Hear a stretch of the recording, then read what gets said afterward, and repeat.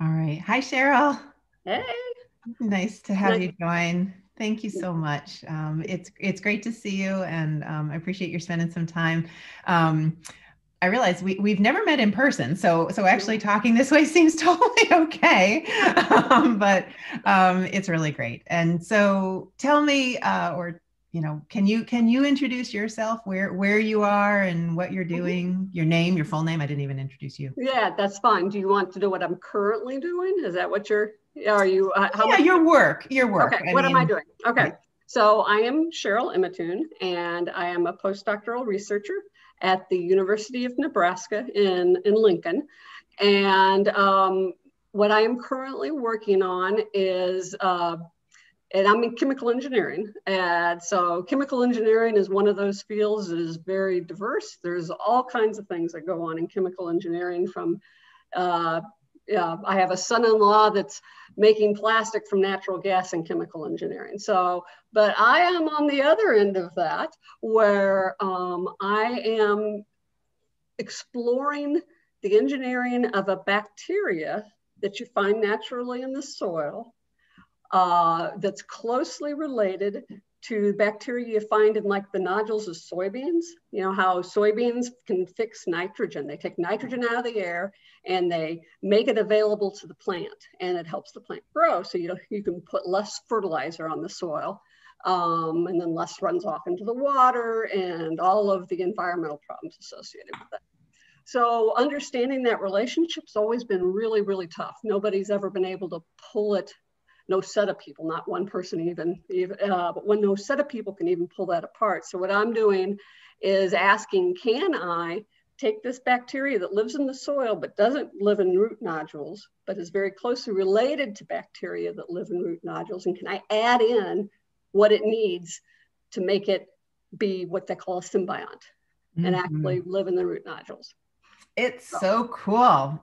It so yeah. seems like you should, right? Like it's just speeding up some evolution. You're Yeah. directing the evolution towards that path. That's really amazing. Yeah. Yeah, you're just looking at the difference between the two. What's different? Okay, what can I add in to the one, and and Yeah. get the other. Yeah. So your work, do you do a lot of compute like computer sequence comparison, like bioinformatics things, or is it mostly experimental, like shotgun of genes into from one to the other? It's using what other people's bioinformatics. So we're very fortunate that all this information is available online, and there's been people that have done comparisons of other similar bacteria. So yeah, you just do a little bioinformatics, not much, to compare the nitrogen fixing bacterium to the non-nitrogen, and what are the differences. And so on the function level, basically. And Mhm. so, but then everything else is experimental. Yeah. Lots of pipetting. Lots. Lots of pipetting, yes. It's true. And are you in the lab these days, or has your lab yep. Yes. So, starting about Memorial Day, we were able to get back in. So they shut down very beginning of the April until basically the end of May. We have protocols in place where only so many people can be in the lab, of course, masked. And we maintain our distance from one another. We Yeah. try to, and we always write. We basically use Google Calendar and just write what we want to do for the day, and then everybody can look and see and adjust to one another. So That that sounds like it's working pretty well. I mean, it sounds almost normal, except for the having to keep your distance and wear a mask. It sounds almost normal for research. almost, yes, yes. I Yeah. mean, usually the lab's a lot busier, but it's Mhm. we're only allowing 3 people in at a time. I see. So, Yeah. Yeah. but yeah, Yeah. it's much more normal than staying at home. Yeah, yeah. So other than just having fewer people around, is a typical day in the lab, you come in, you check your experiments and do a lot of pipetting? Like what does a day in the lab look like for you? Well, and that is one thing that's different is I don't sit, I do most of my work at home as far as preparing. Mhm. All the preparations at home. I have a communal office, and it's like I've not been in my communal office since March. So I do all my planning at home, And then I just have a list of things that I want to do for the day. So, including, housekeeping things and, cleaning glassware, et cetera, et cetera. So yeah, I go in, I just have made a plan before I go in, and I just start executing. That's pretty great. That's nice. Yeah. Yeah. It's a fun day in the lab, I think, when you can go in and have a plan and execute on it. Yeah, so, yeah. And yeah. So, and I'm there too, as the senior researcher. I'm there to help people problem solve and yeah, basically pull things apart that they're having troubles with. And put them all back together. Hopefully, yes. Yes. Humpty Dumpty never goes all the way back together, but we can at least get it maybe functional. Right. Exactly. Yep. So how long have you been a postdoc? I have been a postdoc, oh my goodness, 2017. Wow. Yep. Goes fast. I know. Yeah, it does. Yep. And gosh, I don't know whether to ask you whether to look ahead or look back. Do you have a next step in mind from here, or is it still? Especially currently, the world's kind of topsy-turvy. Yes, so, I understand. Yeah, I would say I don't know. I'm just kind of riding the wave. I get it. Yeah, that's a good. Sounds like you're in a good place and making good headway on experiments while you're there. So where were you before you were a postdoc? I went to graduate school. So I went to graduate school in my 40s, and I went to graduate school at Washington University in St. Louis. And that's where we actually came across each other, as you were looking for somebody to fill in to help host a workshop in St. Louis. So, and I guess you had contacted my advisor, and then he asked me. So, but that's where I was in St. Louis, and that's where I got my PhD in chemical engineering. Great! Wow, not a lot of people have the fortitude to do that a little bit later in life. So congrats, it was amazing. You can do it.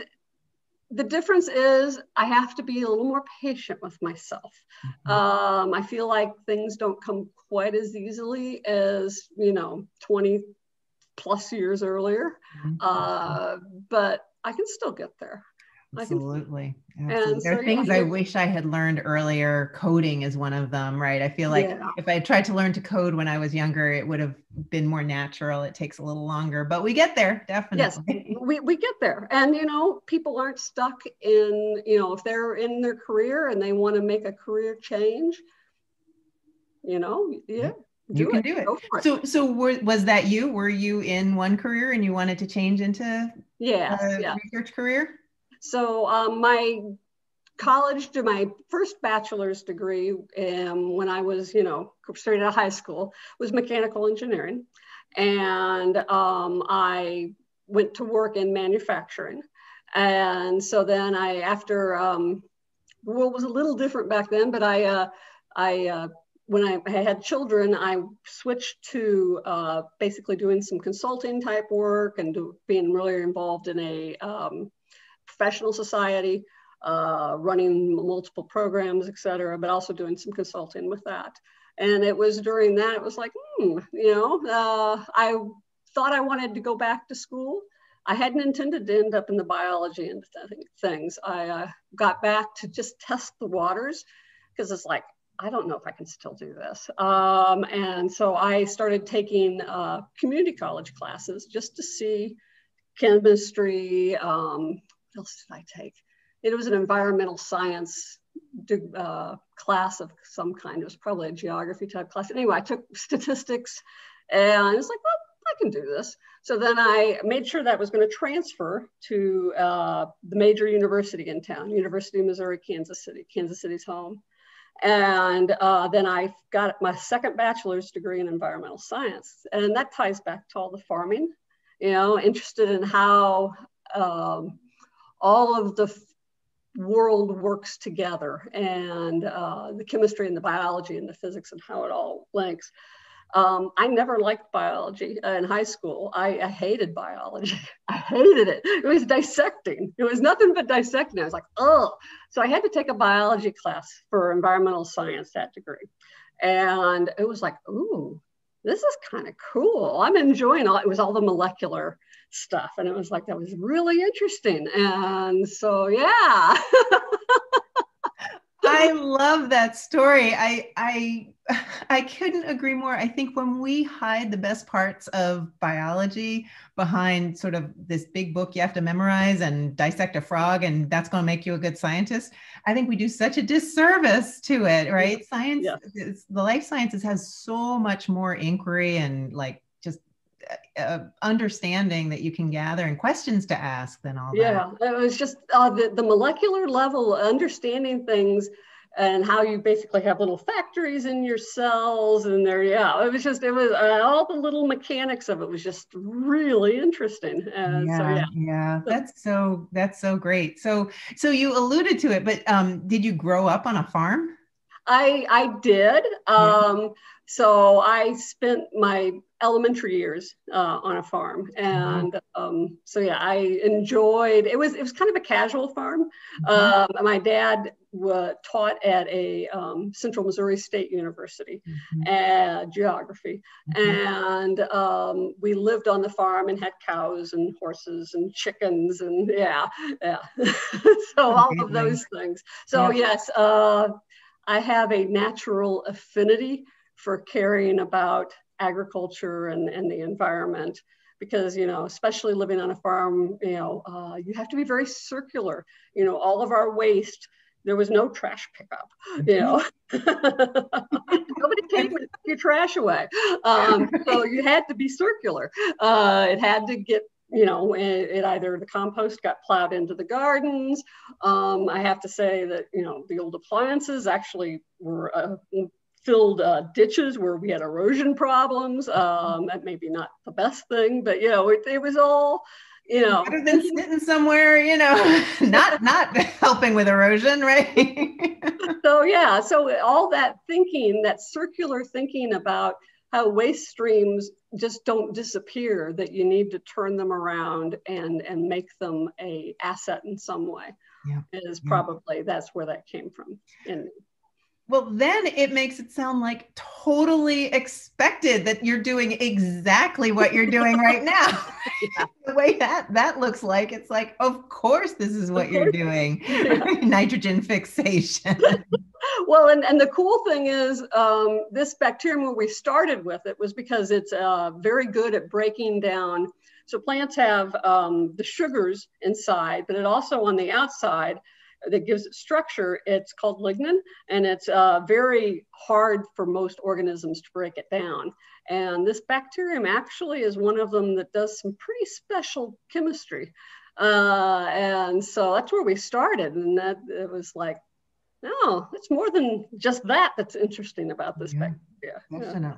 Definitely. So it sort of makes you exactly the right person to be leading our BioBuilder workshops, because the idea that cells are these great chemists and we just have to harness their wisdom, their talent at doing this to deploy it in ways that is really useful is just fundamental to the teaching of these workshops that we run. So it's exactly what it is. We just have to understand and untangle the secrets of what's going inside enough that we can then apply rules like, as engineers do. We develop the rules and then we can follow the rules and use them and get something that's repeatable and understandable. And gosh, spoken like a synthetic biologist. That's so great. It's amazing.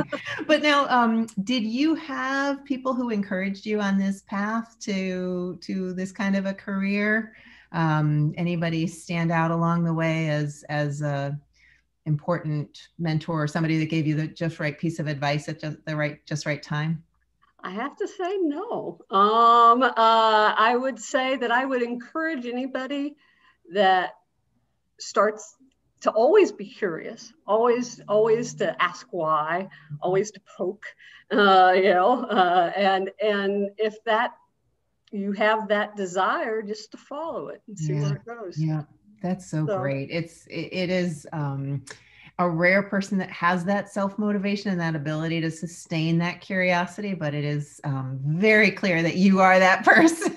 you know what, though? I think it's in everybody. And if you just want to, if anything, I just want to encourage people to explore, you know, that by being curious, the world is a very interesting place. Yeah. And so, you know, just so give them a nudge. I wouldn't say that I didn't have anybody. Well, I can't say that. And anybody didn't discourage me, but I would say that I had teachers that were always affirming. So, Right. but nobody really suggested a direction. It was just, you know, and that's maybe why I ended up here later. Interesting. Yeah. Yeah. Well, I mean, we all follow, you know, these maybe unexpectedly circuitous paths to getting to the careers that we sort of land in and find our best use of our energy in. It seems like you are in an amazing spot right now, doing just great work and staying curious, right? Yeah, just keep poking. Well, I so hope that your project goes well. It would be wonderful to have more nitrogen fixing cells to deploy in agriculture and do good for the planet. Yeah, no, the ultimate goal is if you can understand how that relationship works, because it's very similar to relationship not all, lots of agricultural plants have relationships with fungi, and it uses the same signaling pathway. They talk to each other, very similar to the bacteria. So the whole idea is if we can understand it, maybe we can hijack that in like rice or wheat or things that aren't legumes, the plants that have the bacteria in the roots. Yep. Yeah. So. Well, I think it's inspiring. I can see a whole lot of BioBuilder projects coming from that very idea. Excellent. Let's talk. Yeah. Fantastic. Cheryl, thank you so much. It's great to talk to you. Oh, it's been very nice. And it's very nice meeting you in person. Yes, as such, right? And then someday in real person. Yeah.